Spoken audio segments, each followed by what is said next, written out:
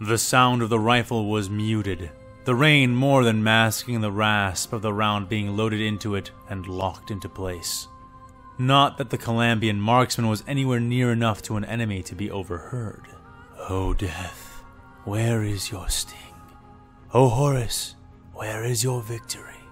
said Joseph, the words of his faith flowing freely under his breath as his grim work was done. He sighted down the powerful scope, lenses kept religiously clean by his care and rewarding him with a crisp and clear line of sight on the replique soldiers who guarded the three-legged walker tanks. They had yellow markings over their white armors and held what looked like flamers and melt-a-guns.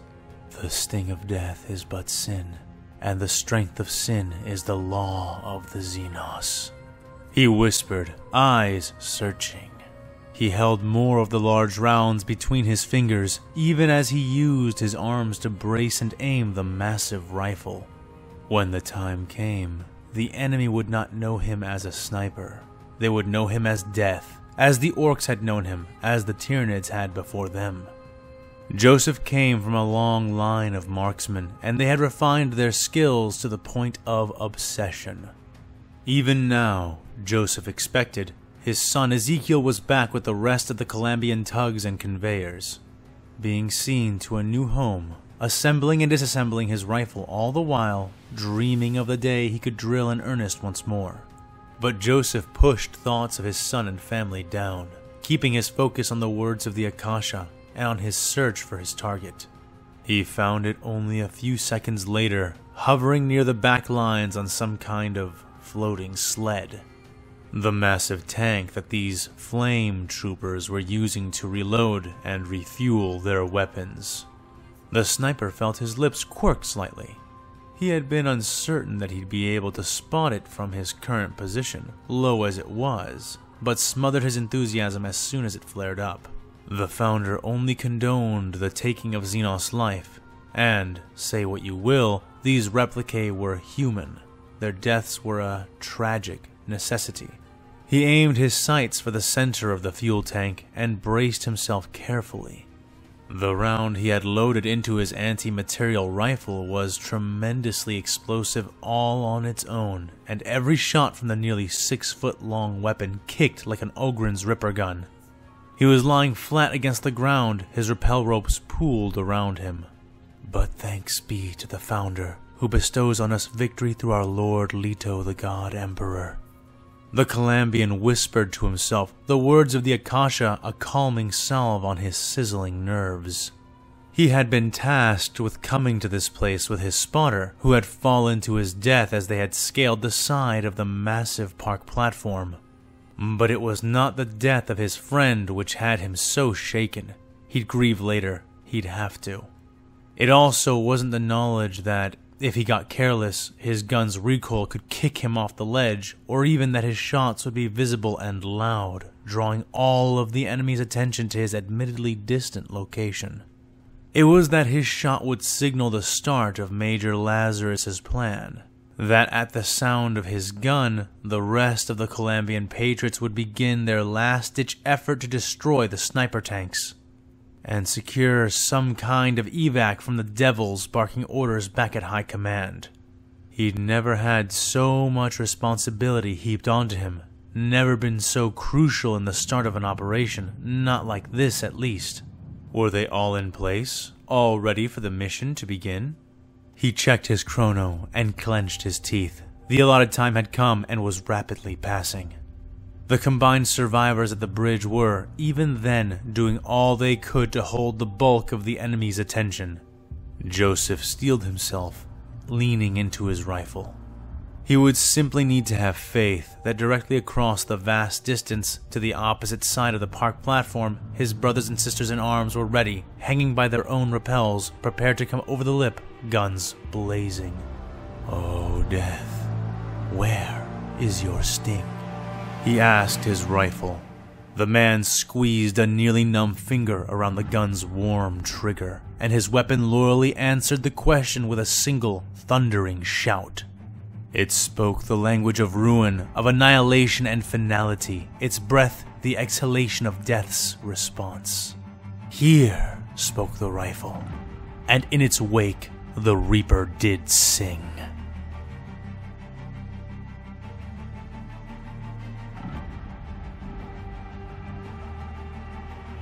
Death was everywhere, raining in and around them in all its various forms.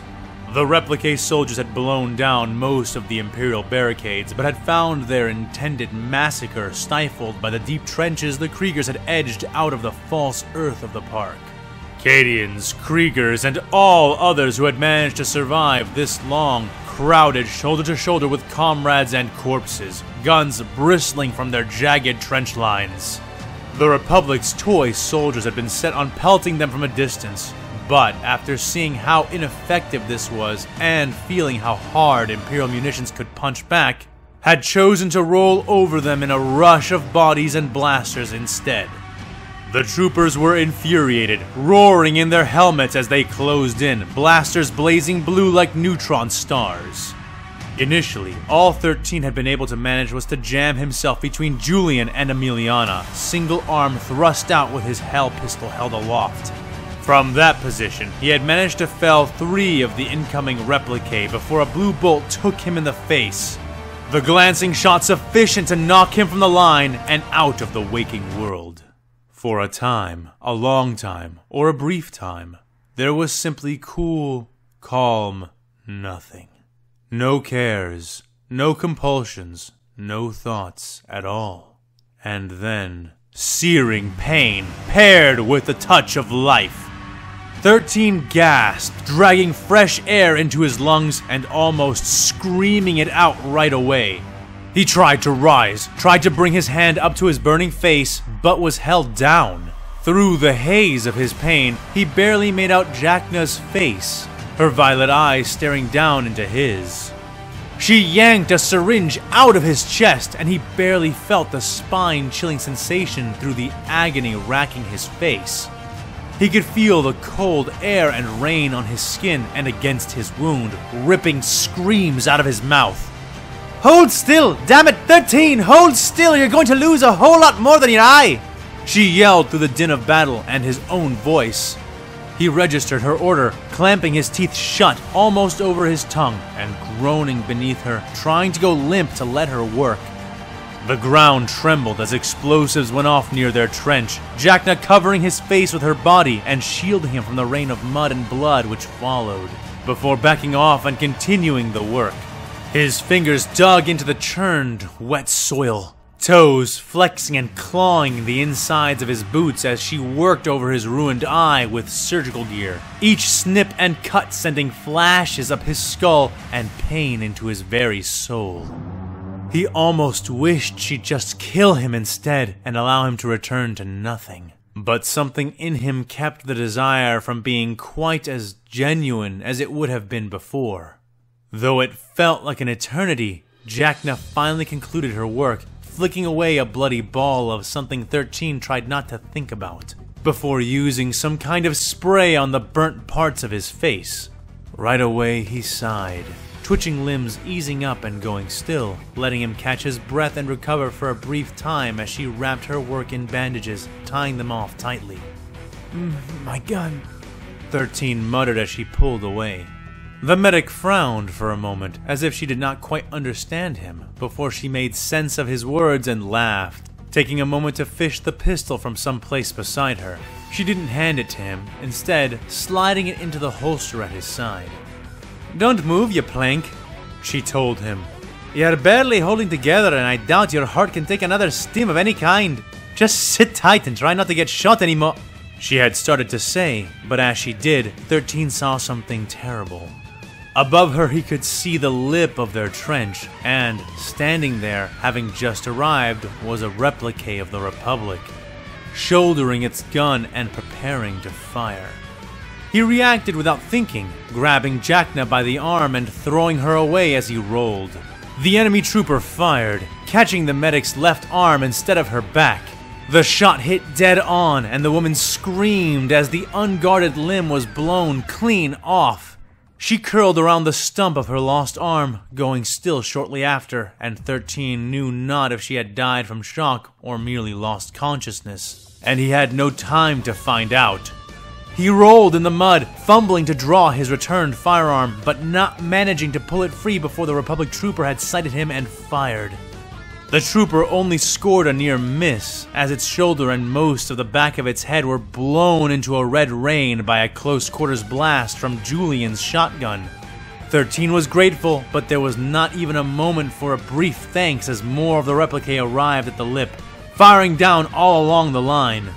Julian discharged his shotgun into another clone looming over them, and 13, pistol now in his hands again, covered him by lancing 2 holes in another soldier that was attempting the very same thing on Julian. When a third warrior emerged from the raining gloom of their trench line, the Cadian greeted it with an empty shotgun, pitched right into its face. 13 finished that one as well, putting 3 holes in its chest, but not before it tossed a present of its own into their trench, a grenade. Julian dove to the ground, scrambling for it and grasping it with cold hands. He rose and reared high to pitch the damn thing when it went off, still clutched in his hand. Julian's body seemed to pop, smearing his blood, bones, and armor across the trench, and only narrowly avoiding 13, who was already on the ground. His head was ringing from the pressure of the blast, and he could barely make out what was happening around him with his one remaining eye. Was Emiliana still alive? Was anyone? He groaned, feeling the rain washing the mud and blood off of his face and bandages as he rose to his feet, feeling more than hearing the thump beside him as someone jumped down into the trench. The Imperial spun, ducking and narrowly avoiding the swung butt of a clone rifle, planting his knees into the ground as he pressed the steel end of his hell pistol into the replicate's chest, and fired, creating holes in the enemy soldier. But it was not the only one. 13 spun again, pressing himself against the side of the trench and barely avoiding a cascading line of death issued by a minigun-wielding replicate. The plasma weapon spat out a volley of fast bolts, scything down the trench and killing more guardsmen. 13 waited for the blaster fire to pass before leaning out, extending his one good arm to fire, and pulled the trigger. Yet his shot sailed through empty air without connecting, sent wide as another clone dove down into the trench, catching his arm and wrestling 13 down to the ground. The Krieger kicked and struggled, grunting and gritting his teeth as the clone elbowed him in the face and forced open his hand. 13 panted, kneeing the replicate's armored torso again and again, but getting nowhere and feeling a pit open in his stomach as his gun was forced from his fingers. The replicate trooper tossed away its own cumbersome rifle, drawing its own blaster pistol as it continued to wrestle with the Krieger. 13 fought hard, but was one-armed and wounded, leaving him in a distinct disadvantage that the Republic soldier was quick to make use of. The replicate shoved its blaster pistol almost into 13's mouth before it was kicked off of him, T-visor shattering against Gregor's boot. The big man shot the enemy a few times with his lasgun and reached down, grasping the Krieger by his collar and lifting him up without apparent effort, pinning him to the wall briefly as he set the soldier upright. "Come on, kid!" he barked, having no more time to speak as he hefted his lasgun up and opened up a spray of fire, catching the minigunner just as it had begun to sweep its weapon back down towards their direction. The clone screamed and fell, body smoking as it landed atop a pile of others 2 men deep. As this was happening, replicate soldiers from behind them opened fire, cracking and shattering the flak armor Gregor wore and scorching his body badly. But the huge Cadian did not drop. "For the Emperor!" he bellowed, staggering around and leaning against the muddy wall as he loosed his fire against them, the scattering shots less than accurate, yet the cover in the trench affording the Republic troops little options for escape. Blue shots punched into Gregor again and again, but the man only slumped down to a sitting position once the 2 clones before him had dropped, the third managing to scramble back up and out of the trench before he followed suit. The young Krieger watched it all, mud flowing over the sides of the pits they were fighting in and streaming thickly over his arms and neck. Looking on, he could see the big man was breathing raggedly and bleeding from several wounds that 13 guessed were or would be lethal. Still, he couldn't stop himself from coming to the Cadian's defense as another clone leapt over the lip and began firing. 13 yelled, running with all the might he had left as the replique soldier turned to face him. Feeling the long barrel of the blaster skipping and sliding along the armor on his shoulder before he impacted the trooper and slammed it into the opposite wall. They grappled, and the Krieger realized he would need help to overcome the hand-to-hand advantage the enemy had over him. Doing what he could with one arm, he eventually found that help in the form of a rigid handle pressed against the back of his arm, which was wrapped around the torso of the Republic soldier. A shovel! One of the tools which had been used to carve out the trench, left here in the haste it had taken to get ready for the battle, now his. He loosened his grip on the enemy to grab the handle, and the trooper kicked him off in response. Instead of resisting the blow, the Krieger rolled with it, spinning as he drew the digging instrument out from behind the replique's back and slashed it across the clone's eyes, shattering the visor there. 13's back hit the muddy wall with a splat, the wet earth sucking and squelching as he pulled himself back off, single arm raised. The replique fell back, clutching its wounded eyes, and never rose again as 13 leapt atop him, shovel rising and falling as the Imperial hacked the clone to pieces. He would have kept hacking till his arm lost its strength, but 13 caught movement from the corner of his eye and spun, instinct dominating his every action as he threw the shovel end over end. That saved him from the first trooper, but not the second, who shot twice, narrowly missing him as he jumped against the opposite wall. But there was nowhere to hide, and his maneuver would have done little more than purchase seconds, were it not for the beams of light which pierced the clone's head, dropping the trooper to the ground. 13 panted hard, looking around for where the shots had come from, and taking several moments to spot the collapsed form of Emiliana. Half buried in liquid dirt, her rifle cradled in her right arm, his hell pistol clutched in her left hand. Both barrels hot and smoking. She was gasping as well, and clearly wounded, though it was hard to tell how badly. The bare-faced Krieger staggered to her and bent down to help her up, offering his hand. She grinned with a wince at the gesture, though Emiliana pushed his pistol back into his hand instead of taking it. "Guard up, 13, said the corporal, voice pained. He nodded and took the weapon, and no sooner had he that he felt a hard shot crash into the back of his shoulder, smashing the flak plate there and burning his chemically treated coat. He fell face first into the mud and spun, both he and Emiliana aiming their weapons up and firing at the 3 new clones who leered into their trench. After a few tense seconds of exchanged fire, one of the replicae died and the other 2 retreated away, tossing a grenade into their wake. The corporal sucked in a breath, but 13 acted without hesitation, sweeping his leg and kicking the round explosive into a pile of corpses several feet to their right. The 2 covered their heads and braced as the thing detonated, showering them in more blood and viscera, but otherwise not harming either. They snapped their guns up, ears ringing, almost bleeding, and waited, listening to the rain falling, battle sounding all around them. Yet, as time dragged itself by, nothing more came for them. The 2 looked at each other and realized that the only sound they could hear consistently after a time was the sound of the rain. Gradually, 13 picked himself up, careful not to slip, and, with great trepidation, peeked up with his one good eye, looking over the lip of the trench. Nothing but rain and mud. "Where are they?" asked Emiliana, still laying on the ground. "Gone," said 13, turning back towards her and kneeling, holstering his gun as he began to try to help her get up to her feet. The Cadian grit her teeth and hissed, but did slowly rise, leaning against the Krieger heavily. "Gregor," she croaked through a hoarse throat. No response. "Gregor!" she yelled more loudly.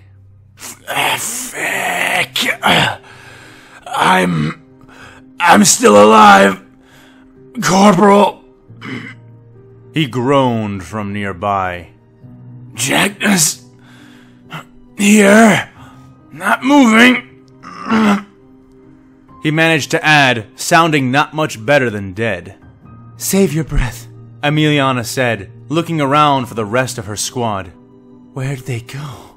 she asked softly, referring to the enemy. 13 shrugged a little, ambling next to her as they began to gather the survivors near them, and put down the replicate who yet lived. At first, it seemed baffling, their sudden absence, the quiet. But slowly, 13 started to pick up on fainter sounds, and realized the most probable explanation as he did. "The Major," 13 said. "Huh?" asked the Cadian beside him. "It must be the Major," he said. She paused, listened, and then nodded, flashing a pained grin. "You must be right!"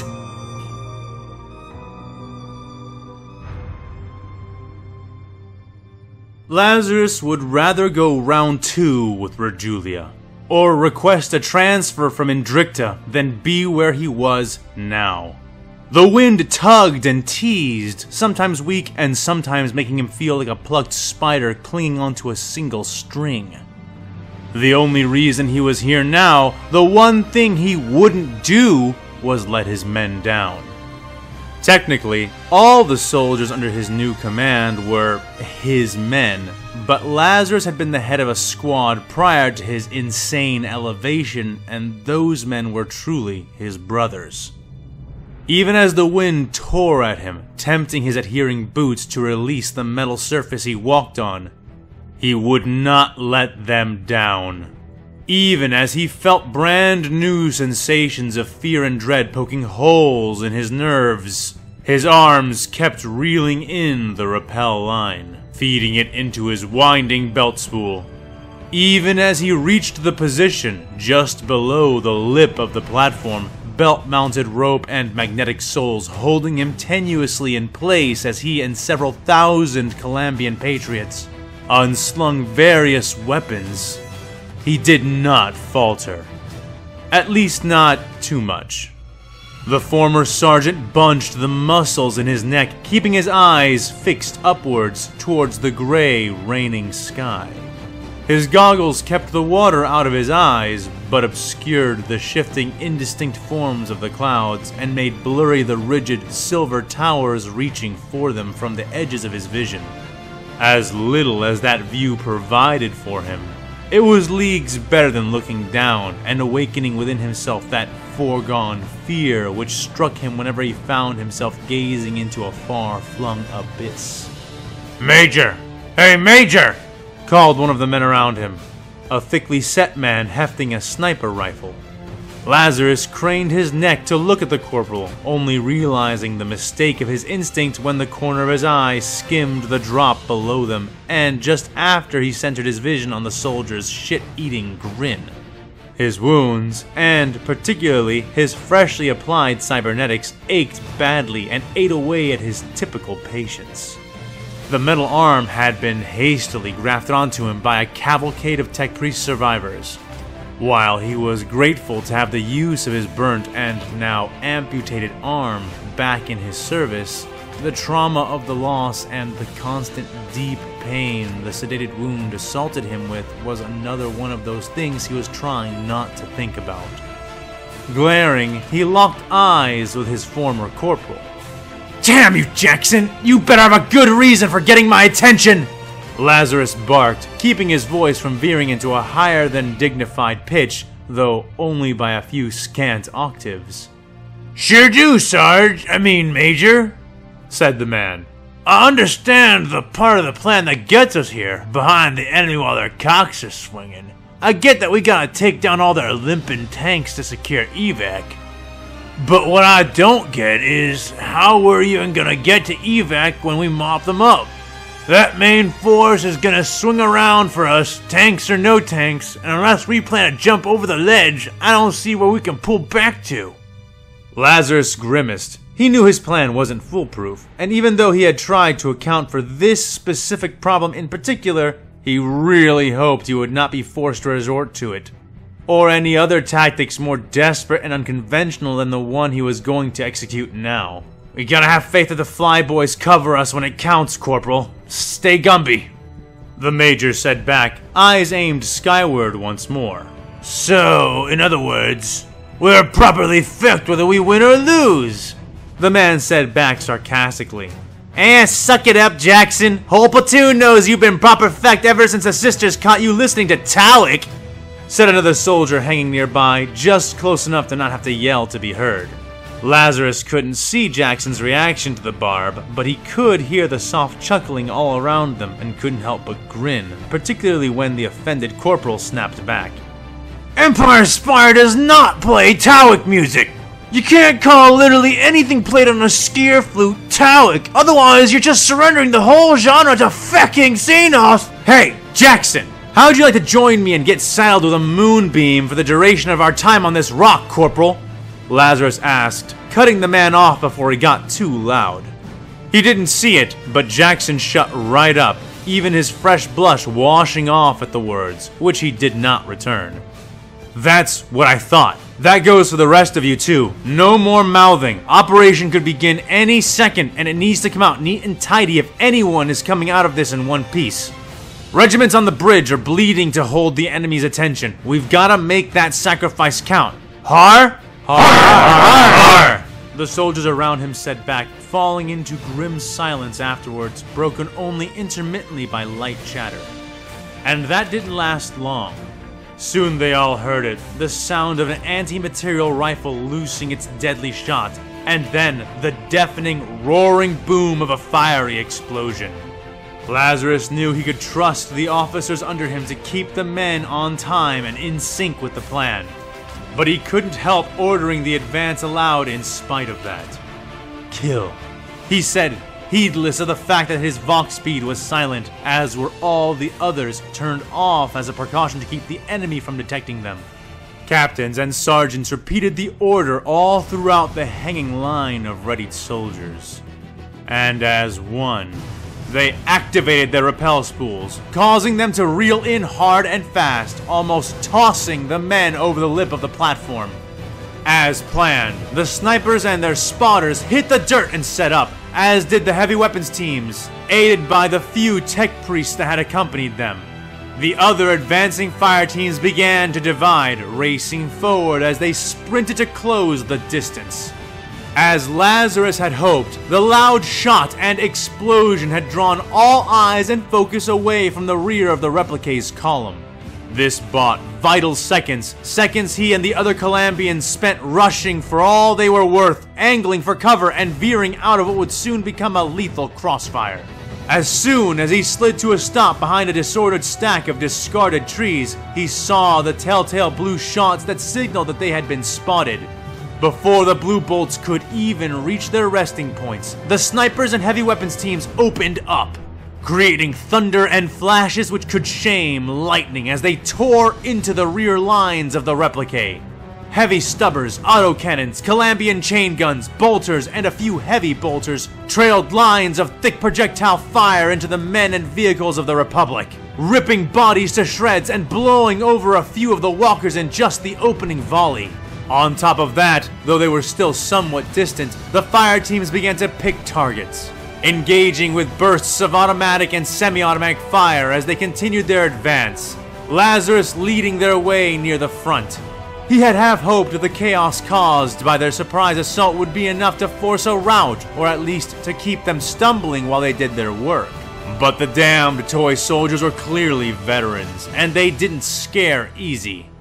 Even then, they were regrouping and beginning to counterattack. But they had made a fatal flaw, one which the Imperium now fully exploited. The replica commander had assumed that the enemy lay trapped before him, and so had marched out with most of his forces. Though he had not been so foolhardy as to leave no defense behind, those troopers he had left were armed with almost exclusively flamethrowers, as Lazarus's scouting servo skulls had reported. The replique ran around the flaming wreckage and burnt corpses of the few felled sniper tanks and the remains of the fuel tank, raising nozzles as they advanced. Lazarus raised his fist, and his command to hold and hunker down was relayed across the squads in short order. They waited, hitting the dirt or finding cover wherever they had to, until at last the first of the replique came into effective range. Effective range of the rifles, not their own flamethrowers. rigid, white and yellow in the darkness and carrying explosive fuel tanks. The Replicae quickly found themselves choking on bullets before long. Their pale, shell-like armor, though powerful enough to deflect some shrapnel, was far from sufficient to stop blessed Colambian rounds, cracking and bursting like civilian ceramics before the weighty touch of a hammer. The Replicae yelled into their bucket-like helmets, charging through the rain of death. But precious few survived the harrowing hails of lead long enough to come into effective range of their flamethrowers. Those that unleashed their lethal torrents of fire took grim satisfaction in hearing the screams of the Colambians they'd reached. But their pained deaths were cold comforts, for the Patriots had spread out as a matter of habit, greatly reducing the effectiveness of the Republic flamers' spread. A few of the Replicae managed to form pockets of entrenched resistance, but as holes were rent into their wider formations, the Colambians flowed in and around the defenders, boxing the troopers in and moving behind them. Lazarus surveyed the battlefield as best he could, activating his Vox speed and hearing the reports and chatter coming in from the other Colambian fighters. He was dissatisfied with how many of the men were getting hung up on those pockets of resistance, particularly given their initial advantage, but there was nothing for it. He snapped a few orders into his Vox channel, having the Patriots encircle and hammer their positions while he and the rest of the men prepared to assault the tanks. The Imperial fire support was running low on ammunition, the majority of their stockpiles having been left below to enable the rapid ascent of the heavy weapons teams on their rappel lines. Even so, they had thrashed the artillery column wickedly, and as their thundering began to die down, the advancing Patriots pushed harder, knowing that the completion of the task now fell to them. In relatively short order, the Colambians had crossed most of the way to the column.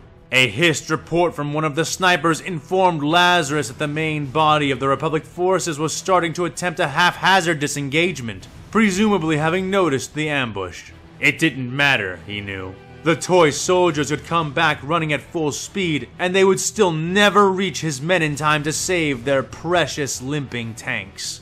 He dashed across slurries of dirt and mud, boots sucking and thumping, the rain making everything gray and hazy. Lightning and air power lit the shrouded skies with brief, bright flashes. Spinning, tumbling wrecks of dying war machines fell from the weeping void above, trailing flames like falling torches. Their impacts rattled the platform, spreading promethium fires across the scorched park grounds, though nowhere close to the Major himself. Ahead of him, the silhouettes of the sniper tanks, both those still standing and those which had fallen, became clearer and clearer, lit both by the flames coating the wreckage of the latter and the vicious gleam of the continuous artillery fire of the former. He ducked and wove around two bright blue bolts, and went aground, sliding in the dirt and coming to rest behind a pair of horse corpses, the remains of some of the earlier Rough Riders.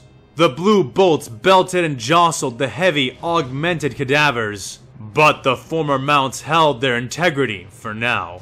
Ignoring the vicious throbbing of his wounds, Lazarus waved two fire teams over toward his position, radioing them to send their heavy armaments. Moments later, 3 Colambians with missile tubes had made their way over to him. "What pattern are those weapons?" Lazarus asked them, his back pressed tightly against the cold carcasses that made up his cover. "Tread feathers," said one, a woman with blonde hair streaked over her face and between her eyes. "Tread what?" Lazarus asked, taking a moment to pop up, using his last pistol to send a few lances of light toward the enemy just to keep their heads down. "Tread feathers," she repeated, unslinging the compact launcher and presenting it as if to show it off. She certainly seemed smug enough about it. "Lightest guided launchers in the fleet," she said proudly. "Stole a whole crate full of them from—" she began. "Shut it! I don't want to know! Those slims loaded with crack missiles?" the Major snapped. The Patriot pulled her weapon back towards her and grinned broadly. "Har! Just as ordered. Outstanding! Take your shots. I want each of you to take aim at the third leg of one of those limping tanks. Knock the big steel bastards over!" Lazarus ordered. "Yes, sir!" she said before proceeding to take a knee along with the two others, bracing their weapons and aiming carefully. Lazarus and his immediate squad poked over their makeshift barricade and opened fire, covering the 3 Colambians as they lined up their shots. 3 made-to-order metal circumcisions on the way! Shouted the launcher-bearing Colambian. Smoke, fire, and buckling steel followed the jibe, and one by one, the formidable 3-legged tanks of the Republic began to topple and burn.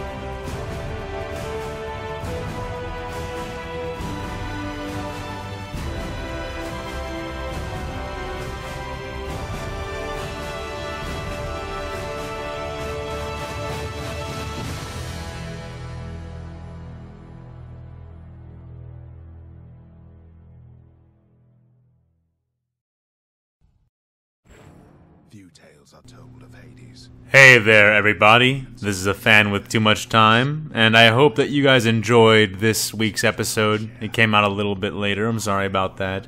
But before we jump into the Q&As, I actually wanted to talk about something, because as a topic I wanted to, sort of air out like I did in the older Aftertalks.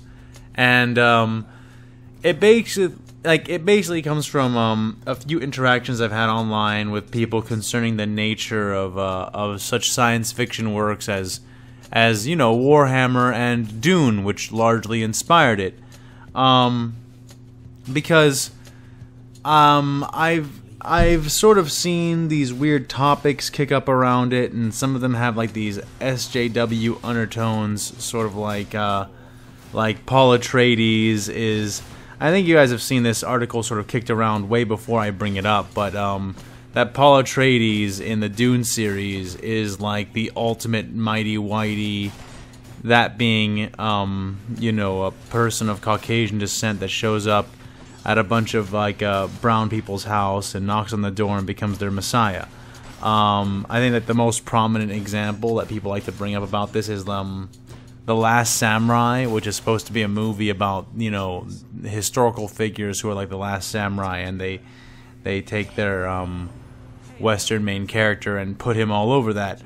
This isn't really to address that in particular. I mean, Paul Atreides is not a mighty whitey. I can understand why a person who is primed to look for those things may believe that upon first, inspection of the aesthetic of Dune, but anybody who believes that need only read into the novel with an earnestness, and they will very quickly see that Dune does not fall into this category. But another thing that I've been seeing that people this is just to point out the misconceptions that I see being had, and one of the most dangerous misconceptions I see being had, because honestly, these beliefs about it's pleasing the male audience, or it's too much for the white people, or some whatever. Those things I don't often find have a very large impact unless there's a person's name attached to it. Like, people could get canceled over things like this, which I don't necessarily agree with, but it's very rare that we actually see people getting that we see these things when they're not guided by something like that actually doing much, because frankly, what are you going to do? Have Rune rewritten, dig up the dead author, and make him apologize? There ain't nothing you can do about it. Nor would I, be in favor of those things were they possible. But one of the more... I'm sorry, I'm rambling. The more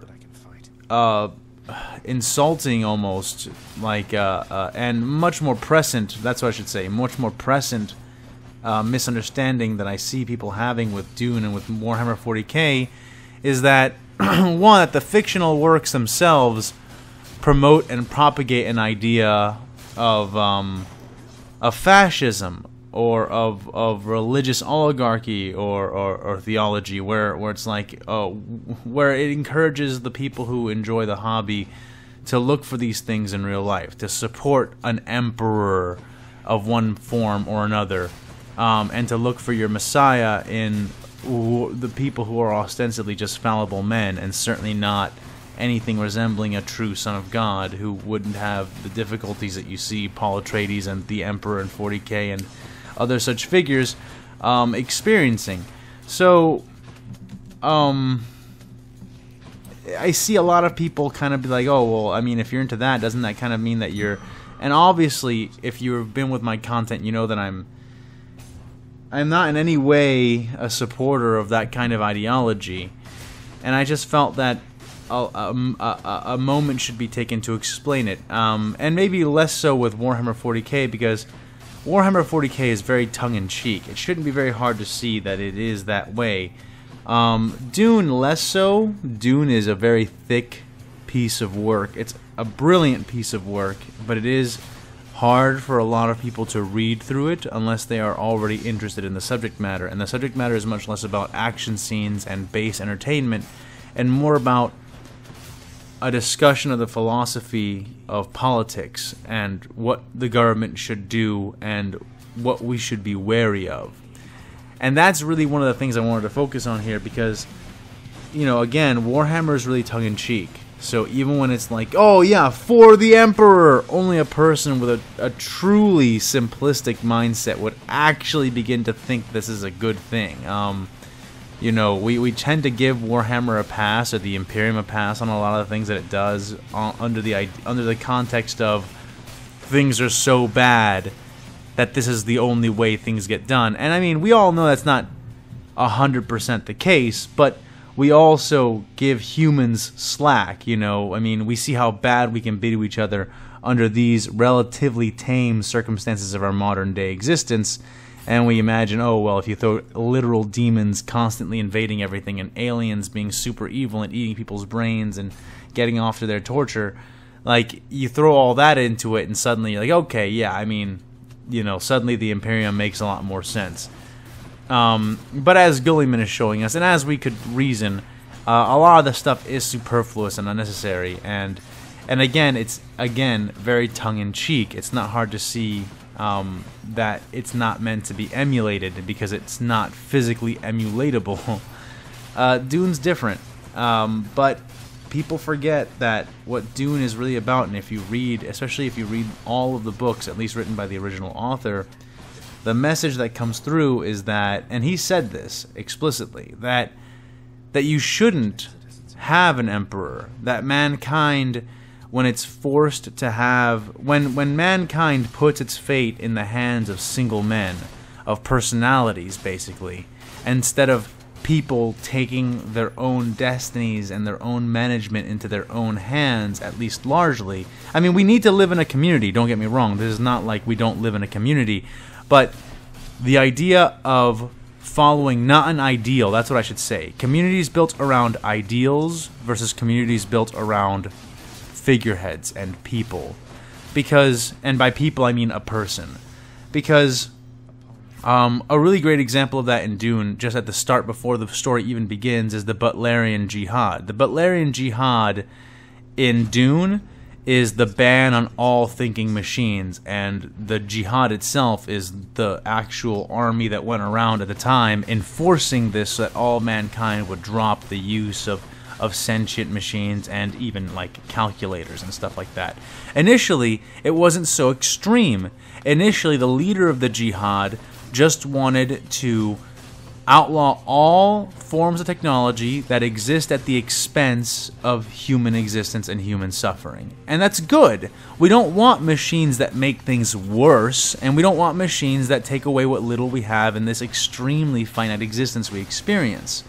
But she unfortunately dies. I think she gets hit by a mine or something. It's not even like in a direct battle, but she dies, and her followers go into a frenzy, and they martyr her, And it goes from what I had just said, like a pretty reasonable standard technology, to even calculators are outlawed, no thinking machines at all. And that doesn't mean that there's no technology in Dune, of course. You know, you have shield generators and all kinds of guns and transport and whatnot. But machines aren't allowed to think anymore. All of that has to be done by humans. So what is the moral of that story? It's that if that jihad had been led more by the principles that woman had been trying to put forward as opposed to the woman herself, then her death wouldn't have had this catastrophic reversal of what she was trying to accomplish. Because ultimately what she wanted to do was to prevent tragedies such as the ones that she had already suffered from repeating, and all she did was perpetuate one of the largest tragedies in human existence. And don't get me wrong, ultimately the Butlerian jihad did a good thing, because unlike in Warhammer 40k, humans sort of do benefit from this ban of technology, because we begin to genetically enhance ourselves to the point of being able to just do everything ourselves. It makes mankind stronger genetically. It's just, we take a very hard way of getting there, and that's really the whole core message behind Dune. I mean, even when you read all the way up to God-Emperor of Dune, where Dune has their own God-Emperor, and the Dune God-Emperor is not an evil man, per se. He is a tyrant, and he is extremely cruel and callous, but he also does truly love, like feel love mankind, love people within mankind. It's just that his whole thing, the whole lesson that the God-Emperor of Dune tries to teach, and the thing that he tries to impart onto mankind at the end of it when he finally dies and kicks the bucket, is stop having God-Emperors. Stop making men your gods, you know. And part of the reason why he made his regime the most oppressive and restrictive and entirely controlled regime in all existence was because he was supposed to be saying, like, well, several things. The Dune is a very multi-layered book, but one of the key things he was trying to say by doing that, the God-Emperor, by doing all these horrible things for so many thousands of years onto mankind, was, well, it was basically like, stop doing this. Like, you made the most powerful ultra being in existence to lead you. And what this being's ultimate lesson is stop making beings like this. Stop relying on beings like this. You know, like, the only reason that I'm required to enforce this incredibly cruel regime onto you to save mankind in the future and to adhere to the golden path is because all of you won't do it yourselves. And you can, and you could. It's just harder for you, which means that I have to do it for you, and that means that you all have to suffer, basically.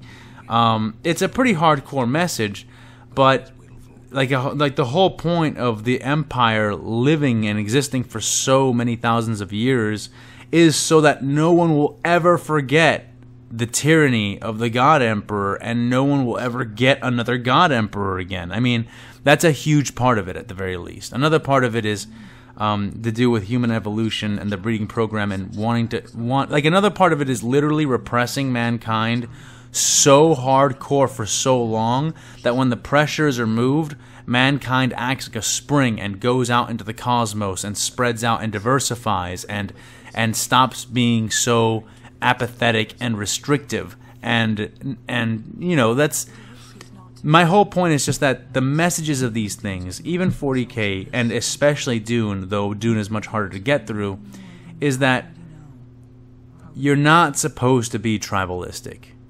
That these things hurt. That even done in the best possible way, all that they try to do in the best possible way is get you to stop doing them. To get you to stop supporting these crazy methods of control and of absolute governance. There is no God-Emperor. There is no like single super powerful figure that's going to control us and dominate us for the better. And if they did control us and dominate us for the better, it would be to make us eventually do it ourselves. It's not a perpetual thing. We're not meant to exist in that state, and whenever we do, we subject ourselves to incredibly heinous and widespread suffering. So to those who think that Warhammer 40k is supposed to be, or that Dune is supposed to be an open portal to this belief system that ultimately leads to fascism, and admittedly, some people may take it that way without actually absorbing the material all the way and be really big fans of these products without realizing that they are cautionary tales.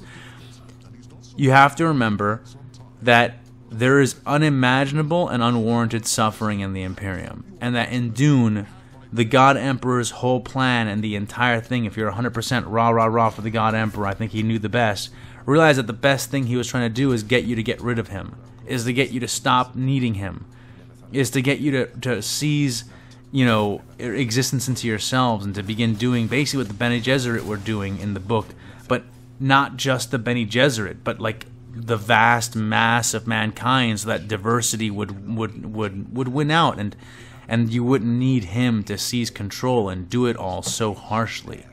And of course, Dune is a philosophical book, so there's many, you know, there can be a huge philosophical debate on that. However, what can't be debated is simply this. The God Emperor's rule was extremely repressive, it created a lot of suffering, it stifled mankind, it created chaos after he left, and that in no way, shape, or form is a government that pursues the following of a single individual, a government that is in any way stable, sound, or going to last longer than the individual themselves lasts. And, you know, this may or may not be particularly relevant because of the times we live in, and I won't make a point on talking about that, but I will say this. If there is one thing that you can draw that is, like, in any way tribalistic or truly fascistic about these properties, is that they allow that experiencing them and having fun within them allows us to exercise these more destructive habits that are ingrained into our natures as men, as men and women, as humans, without actually enforcing them into the world or hurting or harming anybody by their practice. But anybody who partakes of these things should be pretty well aware of the fact that these are pure fictions, and that not only do we hope that they never exist, they should never exist. This should never happen. Like, Jesus Christ is the only one who should ever have control of mankind, and if he shows up, it'll be pretty obvious that it's him, because the guy will, like, literally be able to speak a word, and then reality conforms to him. He won't have to convince you, it'll just be done. Reality will conform. So it's not, you know, it won't be a debate if it ever comes down to it. That's what I'm trying to say. So if you're debating it, you're doing it wrong. You know, these fictions, these fantasies, they're not to enforce the idea of a single person taking control. They're cautionary tales. And that's my spiel. That's all that off my chest. And now that I've got that done, let me go ahead and hit up the Q&A so that we can get a little bit of that done as well.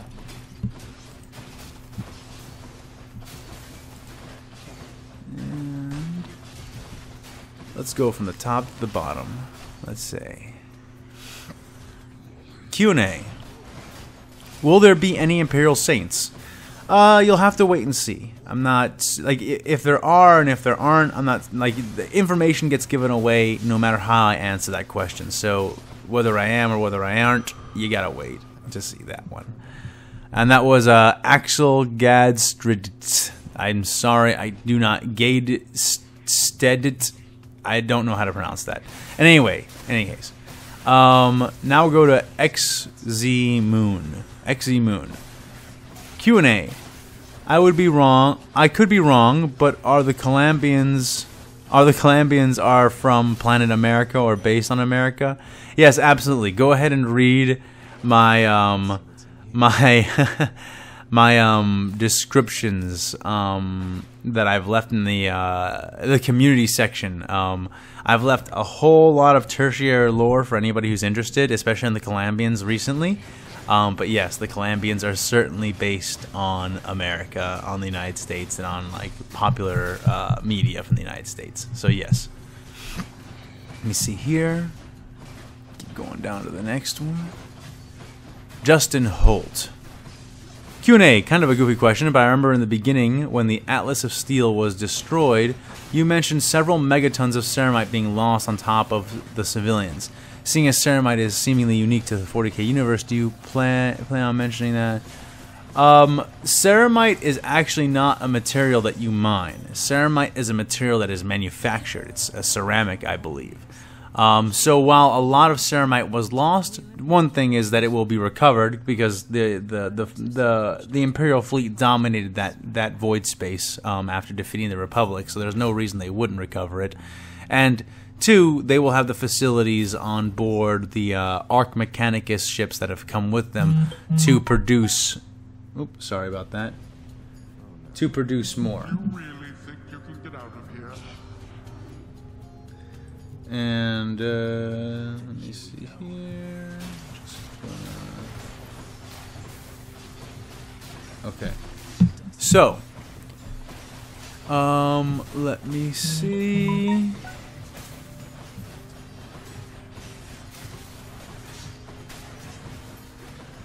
Sorry about that. My phone is going off. Someone's trying to get in contact with me. They're gonna have to wait. I'm gonna get this done first.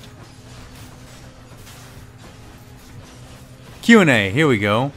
Sebeka. Is that how I think you say it? Sebeka. Q&A.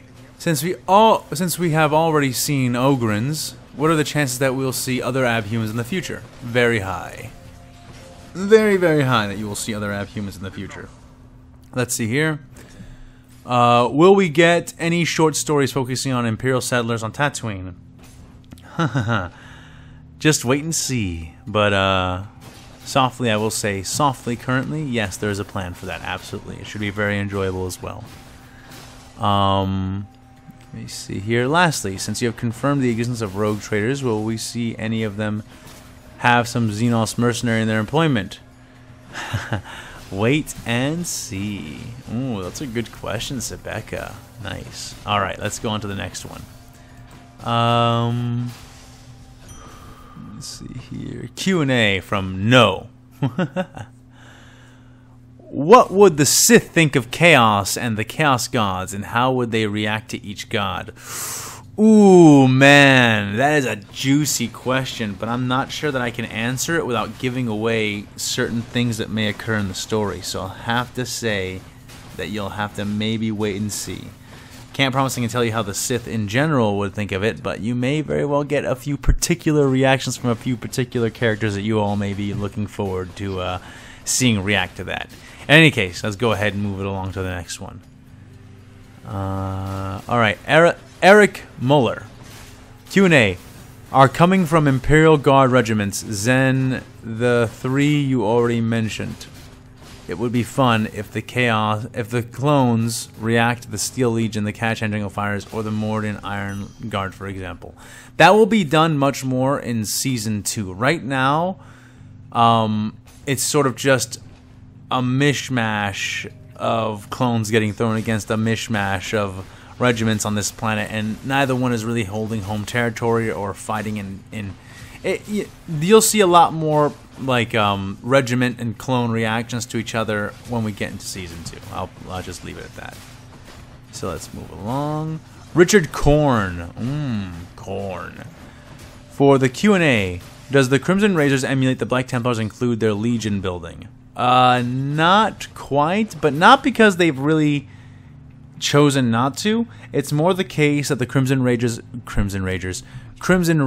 have not crossed that bridge yet. They would cross it once they reached total chapter capacity, and then we're like, okay, do we keep recruiting? They're just short of that. They're not literally 1,000 Space Marines. They're just short of that. So let's see here. Oh, there's quite a few questions here. Do pre-existing characters have more plot armor than characters made for the story? Yes, they do. I can't just waste, you know, an Obi-Wan or Anakin on stuff. That being said, I don't really apply that much plot armor to a lot of the Jedi and stuff. Like, for example, Ayla doesn't have plot armor. You guys may think she does because she survived that Inquisitor, that Radical Inquisitor encounter, but she doesn't have plot armor. You'll notice that when she grabbed at her chest, that's where her pin, her communications pin was. So when she was squeezing her hand, even though she was frozen, what she had been doing from the very moment that he had paralyzed her was calling the clone commandos to come get her. And of course, the clone commandos were like, oh, hey, the general's calling us. Oh wow, she's really pinging us a lot. I've never actually seen any of the Jedi just sit there and ping us on the emergency channel over and over. Maybe we should get a lead out. And so, you know, they showed up thinking that she was in some pretty deep trouble because she's sitting there pressing that button over and over and over and not responding to the comm.